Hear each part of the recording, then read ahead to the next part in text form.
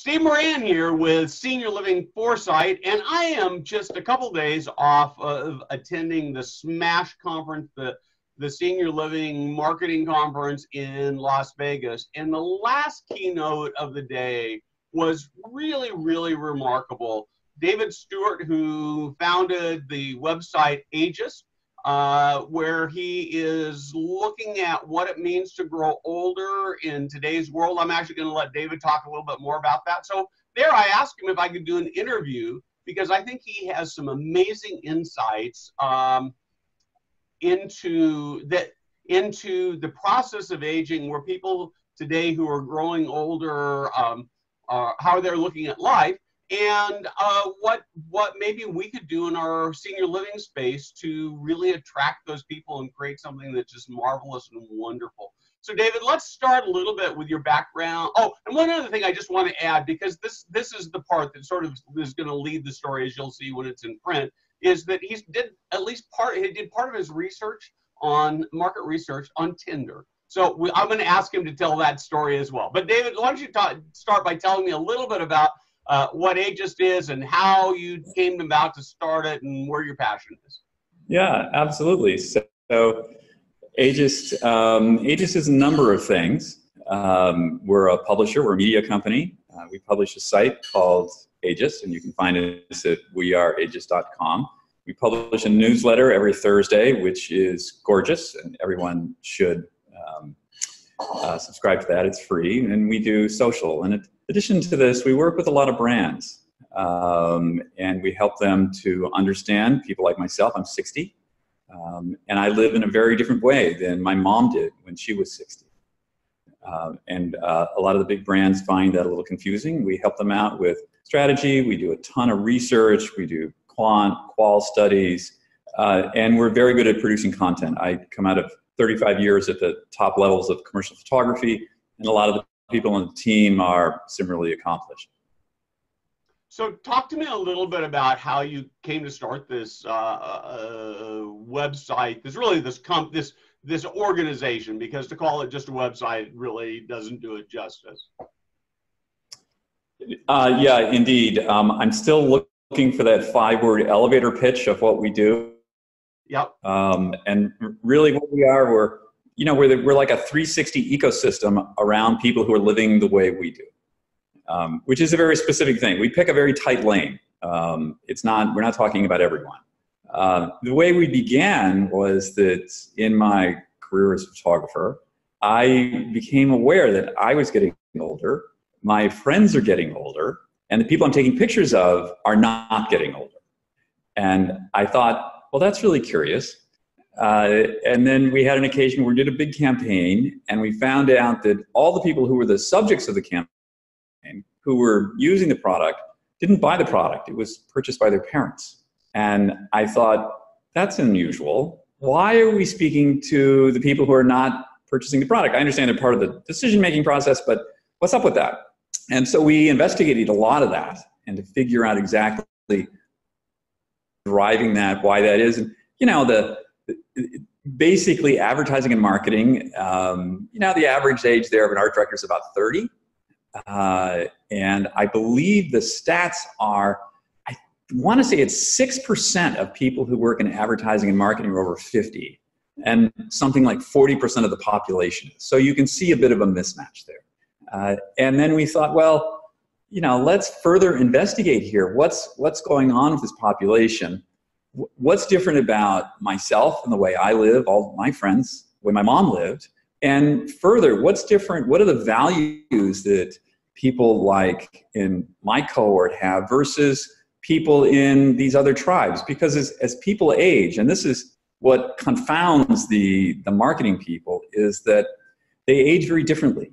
And we essentially age into these tribes based on various different, our health, our geography, our education, and really, most importantly, Steve, how do we see ourselves in the future? Do we see ourselves at 50 as only being halfway through life, or do we see ourselves at 50 as the game's just about over? Yeah, that's really a remarkable thing to me. I have a number of friends that I went to high school and college with who have retired or are about to retire. And I'm a little bit older than you. I'll turn 65 in a few months. And I can't in the foreseeable future imagine retiring. I have no idea what I would do with my time. I love what I do every day. I'm making a difference in the world. And I realized that they're doing this getting older thing so much differently than I am, that what do we have in common? We were born about the same time, and maybe not really very much else. And so that really resonates with me. So there are two things that you talked about that I really want to touch bases with, because I think they're so relevant to the senior living industry. But first, let's talk about Tinder and market research. Everybody loves, anytime you say, whenever I mention the word Tinder in a business meeting, I have everybody's full attention. Like, it's going to be the phones headline, are down. I guarantee you. So, what we did was, in the beginning, one of the main things about people our age that's most confounding is, what do they look like? Because we're just swimming in all this imagery that says that we look like something that we aren't, which makes us all feel like we're oddities, right? Like we're not matching up. And so what happened was my partners they said to me, you're a great photographer. Why don't you go take a bunch of pictures of these people, and then we can have a library and we'll know what this looks like, because that's going to be very important. I thought, okay, I can do that. I need to go somewhere where these people are. So the first mistake I made is I've externalized this judgment. I'm thinking I'm not one of them. People I know are not one of them. There's something other, because that's what I've been presented with. So I live in California, I live in Los Angeles, and I went out into the desert to a golf community, and I said, I'll find them here. And I was there like 15 seconds, Steve, and I thought, oh my God, you idiot.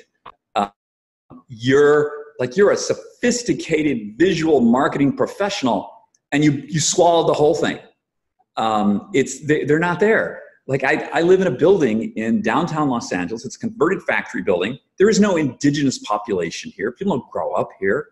And probably 75% of my building is over 50. And I've got a guy who's my neighbor who fought in the Battle of the Bulge.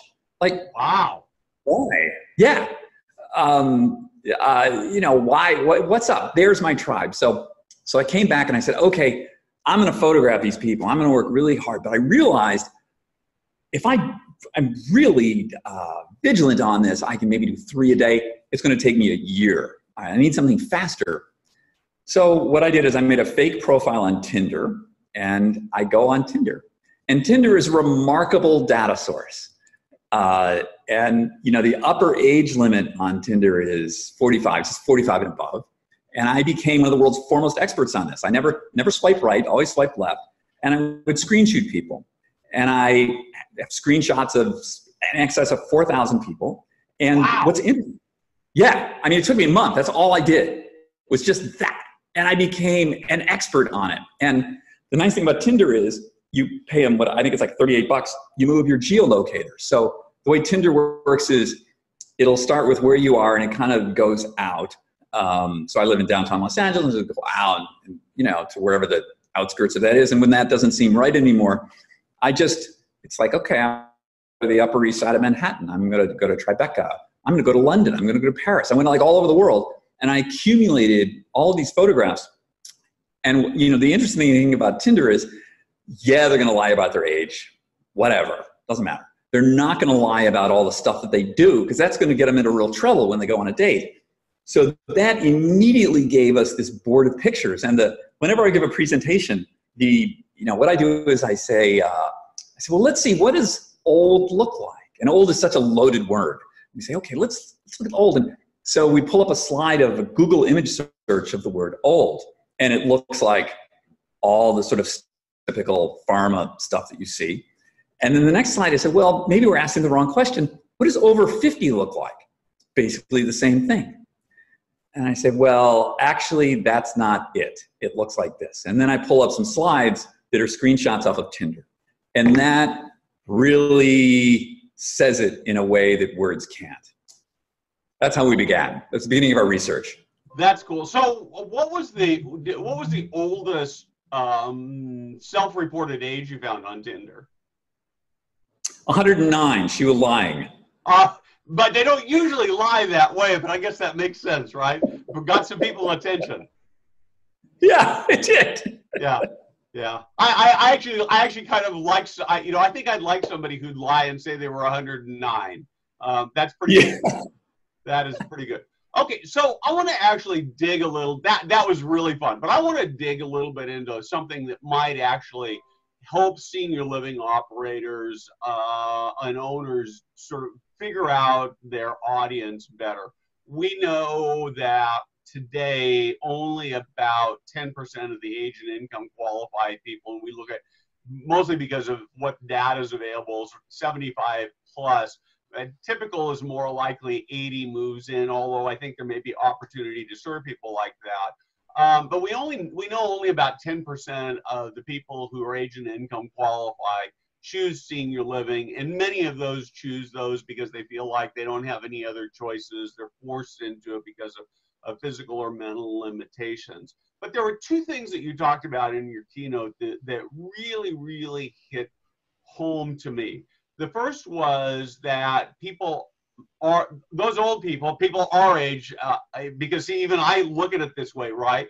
But people our age are terrified of losing relevance. And I guarantee you that I'm there. That fits my profile. And the second thing is that they want to live the best life that they can live. I think the term you used was they want to be the best me. And I'd like to just have you talk a little bit about what that means and maybe give me your thoughts about what that might mean to the senior living industry. Well, the relevance point comes from, we do a lot of quant surveys. And we, as part of the survey, we ask people, what's scary? What's the thing that scares you the most? And they're not scared of dying. I mean, of course they're scared of dying, but they're even more scared of being marginalized and becoming irrelevant. And I think that is something that perhaps is different. Like the sort of people that we're talking to are, I want to say, roughly 50 to late 60s. So it's a baby boomer, which is different than the greatest generation. And something that I talked about at Smash is that for my mom, who's 89. She's used to the idea of settling. And for her, like, a win is staying alive, having 3 meals a day, come out of the depression, the wars, that's a win. For us, it's a lot more. So in the 60s and the 70s, we were taught we could choose who we wanted to be. We could choose the path that we wanted to take. It wasn't prescribed. We didn't have to do something. And this idea of optionality, which is essentially, how can I become the best version of myself, is something that really drives people. And I think that the reason, part of the way that's manifest is this idea of having impact, and it relates to this idea of relevance. So it's tied in, the best version of me can have the greatest impact and the greatest relevance. Yeah. I'm gonna confess that when you were talking about the best me, during your keynote, I got my smartphone out and I did this little Google search, and I put in, I forget, I put either senior living, I think I put assisted living and the best me in there, and frankly, I was pretty discouraged that I didn't get. You'd think you'd get something, and I didn't get anything. And to me, that may be the biggest lesson, that I worry that in fact what senior living does is that it accelerates marginalization. Yes, absolutely. Yeah. So like the stat that you said, 10% of people go, and the only reason they're going is because they have to. It's not because they're like, wow, I'd really love to go there, because it's this awesome thing. I can be a better version of myself. I can continue to accelerate in my growth. That's not the language. It's more, keep me alive. I'm going to settle for this kind of lower thing. I don't really need much more, you know, give me the mahjong and I'll be all right. Who do you know that's going to sign up for that? Like, that's crazy. Warehousing. That's just, you're not addressing people's primary need, which is this idea of become the best version of themselves. How can you help them with that? Then all of a sudden, you're going to start to get people, and you know what I said in my talk was this idea of moving from required to requested. Those 10% of people who are moving in, it is required. It's not because they want to go. It's not because they think this is going to be like, oh, awesome, I can be this better version, I can have more impact out in the world. No, that's not what's happening. And I think that is the, I mean, I know because we work with some people who are about to very much disrupt this space, that's going to be the messaging. And they're moving towards a customer that's not 85, but that's 58, 60, 65. Because targeting on that and community and helping each other and actualizing these sort of things versus in a place where people want to be versus where they are required to be. I think today the only really good example of being the best me that exists in sort of the aging living space is probably Jimmy Buffett's Latitude. And they've got this huge waiting list. And I think, so my father will be 91 in just a couple of months. And he lives at home. He's certainly got some physical frailties, his hard of hearing, and his balance has gone down. But he's still driving. He's reading, he's thinking, he's contributing. And I have just an impossible picture of him moving into the senior living world as it exists today. But I also know that he's super social, and that the right senior living community where he could continue to be the best me would be likely very, very appealing to him and to his wife. So this is just such an important conversation. And yet the other part of it is the stigma part. I have a guy by the name of Jack Cumming, who's one of my most trusted advisors. He's 82, 83. He lives in a senior living community, a CCRC, in your neck of the woods down in Carlsbad. And he was a retired actuary. He produces content for me. He's, you know, one of the trusted people I go to when I need advice. And his biggest frustration is that when he tells people he lives in a senior living community, he's immediately put in this bucket of irrelevancy. Any thoughts about how the industry changes that image? Yeah. You need to reframe the entire thing into something aspirational rather than something that's like based on a hospital. So like move the model away from the hospital and move it to Soho House. Like make it something that people want to go to, that it's cool and that you've earned the right to be there versus, I need this thing. Now I'm not saying that, there is a need for the hospital-based system because there are a great deal of people who they have memory issues, they have physical issues, and this is important.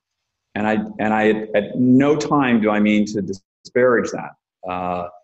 But I do think that the imagery, the language, everything that's said about, when you say senior living facility or senior living anything, I'm just like, I just check out. Like, yeah, whatever.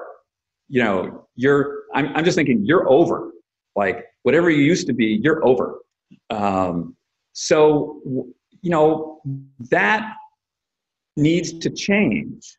And I think that is really what we do at Ageist is something quite simple that other people seem to have tremendous difficulty with, which is we've reframed people our age as being aspirational.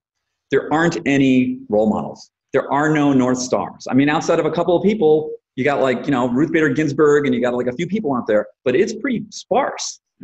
It's mostly we are seen as a problem. We are seen as a burden. We are seen as somebody who has something wrong with them, somebody who's out of touch. There's a great deal of comedy that's done at our expense. And it's untrue. And I think that in the senior living space, what I would like to see is this idea of making a bit of exclusivity going on here and saying like, and I'm not saying so much in, for instance, if you want to go into a co-op in New York City, you got to go in front of a co-op board and they say you can come in or you can't. There's an element of exclusivity there. If you can't just decide, no matter how much money you've got, you can't just walk up to Soho House and say, I'd like to join today. They say, no, you need 2 members to nominate you, and then we will consider you. Now, there's a lot of it is a lot of hooey, but it's a very different paradigm than saying, the way it is now, which is it's not very aspirational. No, I think it's not aspirational at all. And I find myself believing that we could create an aspirational model even for, or maybe especially for, people who have both significant physical and cognitive decline. But instead, what we do is really what you described is like, well, they've got that decline, and maybe 5% decline, maybe 10% decline, maybe a 15% physical and a 8% cognitive, sort of feels like normal, but after that, it's all over and it just becomes warehousing. But why couldn't we create a model that even if my dementia was, half the time I didn't know my loved ones, that it could still be aspirational to be the best me? So I don't know. Is that unrealistic? No, I don't think so. I think it's really changing the paradigm. It's changing this the whole thinking from essentially the hospital model to something else. Partially hospitality, but partially education. I think there's just thinking about not how can we keep you alive today, but how can we make you really the best version of you today? How can we help you become whatever the best version of you is? And that's really up to, it's very different from, I'm sure there are people out there that aspire to be the world's best mahjong players. Awesome. So have at it. Maybe you want to be the best whatever, or maybe it's, you aspire to really help people understand something, or you aspire to discover something, or whatever it is. There's just so much opportunity there. And it's just, we're still, like Dan Hudson gave me the phrase, the cruise ship in the desert model, which is just all about bells, whistles, and entertainment. Okay, some people are always going to want that, but there's a lot of other people who want a lot more of that. Yep. Well, I've talked a lot about the cruise ship model, and if I came to you and said, hey, I'm going to give you a ticket for free to Sanborn, or one of the real high-end cruise ships, right? You'd go, oh yeah, that'd be great. But if I told you you could never get off again, yeah, you would hate that. You'd say no thanks. And interestingly, I was on a cruise in the Caribbean last Thanksgiving, and I met one of those 100 or so people who actually live full-time on cruise ships. And I have to tell you, what a miserable human being. She wasn't happy. She was demanding. And I thought, if this is, I don't know whether the cruise ship created that, or because she's that way, she loves the cruise ship. But I thought, boy, that's not me, and that's not anybody else I know. And I guess that's why there are only 100 people who do it. But so I want to ask you one more question. It's a question I actually asked you at the conference, and so maybe you've had a chance to think about it a little bit more, maybe not. But it's a question I like to ask, particularly people who are outside the industry. And that's that I want you to imagine that you're 85 or 90, and you're thinking that maybe this senior living thing might be the right thing for you, what would that senior living community need to look like for you to say, oh, I can hardly wait to get in there? First of all, it wouldn't be a senior living community. It would be filled with people of all ages. I don't want to be around a lot of people like me. It's boring. I need more information. I need to be connected to the culture. I need to know what's going on. I do not need to be isolated somewhere. I need to be as connected to stay as relevant and as impactful as I can. I think that this, perhaps at that point I need some sort of physical help. Okay, so what? That should not really be an issue. I think that I may have some, hopefully, not too many cognitive issues, and that whatever sort of, I think that the modality of the place, again, has to be not about putting me in a place where I can be sort of safe and just expire at some point. I don't want to be safe. Like, I don't need this mediation between me and the world.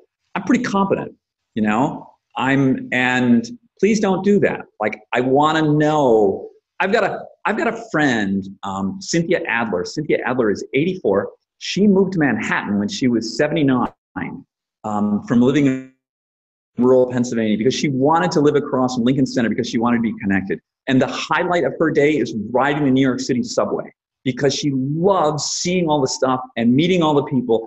And she has now become, at the age of 84, one of the world's foremost authorities on street breakdancing. Like, she knows all the people, she knows all their names. She's totally hooked into this. Like, I want that. I love that. I love that. And I'm going to segue back to your site. So those are the kinds of stories that I'll find at your website, Ageist, right?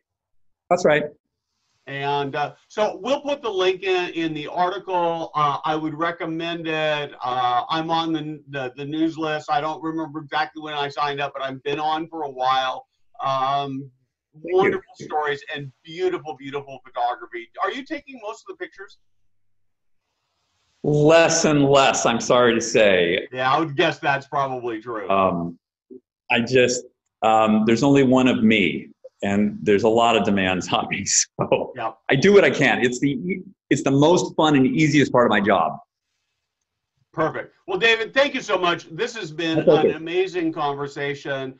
When I have conversations like this, I walk away with my heart singing, because I believe that people like you can help radically reform, make senior living better, and the more people we have who are helping us think outside the box, the better the whole sector gets. And so I'm so grateful for your being willing to spend the time at Smash and spend the time with me here.